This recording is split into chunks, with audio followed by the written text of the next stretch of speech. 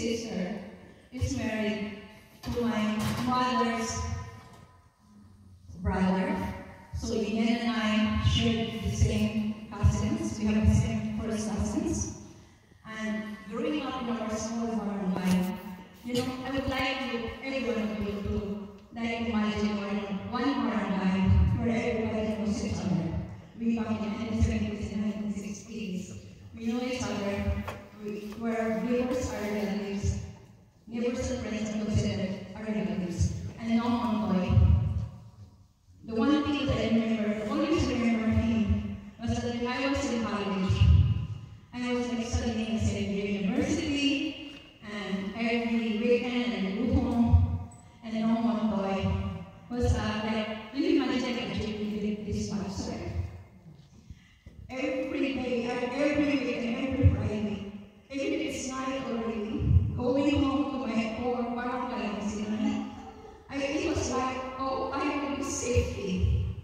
Because no one boy, and I can always get a ride, because I also commute, ride the jeepney, commute to your barangay from the city. So, in my heart, in my mind, I will never forget this Yen. Maybe you're still a baby that time. It's like, I will always say to myself, oh, I can always get a ride. Because the moment no one boy will see me, if we finally call him no one boy, I don't even know his real name. I only know him no one boy.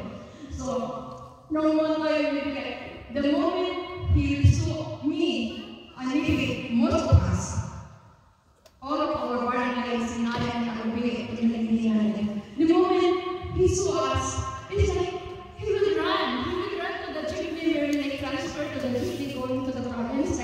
He will run, grab a bag, and facilitate us so that we can be able to ride the jeepney when it was full. It's like, okay, give this student a ride. He's going home to his family, our family.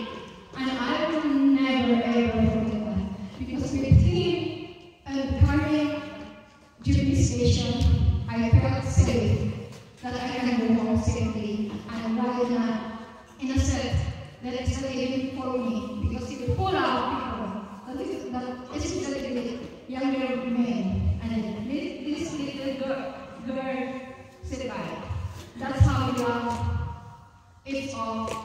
Maybe I am just one of the students, or I am just one of the community neighbors that he served.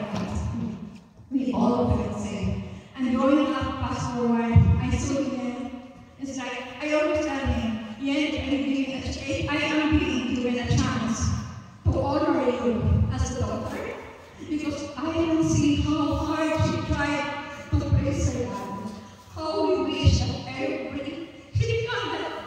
every parent's dream of a daughter, that honoring her parents, giving them the tour of their life, the vacation of their life. And yet I am given a chance to acknowledge this in our barangay really big, because I want to inspire the children, the new children of this generation, to be like them, to be like, and to enjoy, what we have been enjoying. But sad to say, we were not able to do that. But I know in our barangay, it is already known what YenYen will do her parents.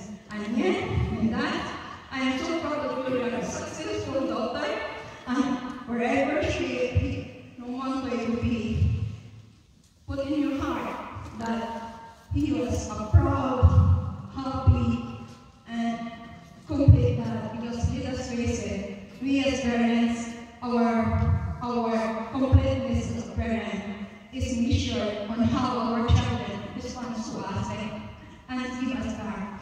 Although it's not our duty, we are not obligated, but if you do that, you make your parents feel happy and complete. So, Yen, your dad died, went out to this world, happy, complete, joyful, and he has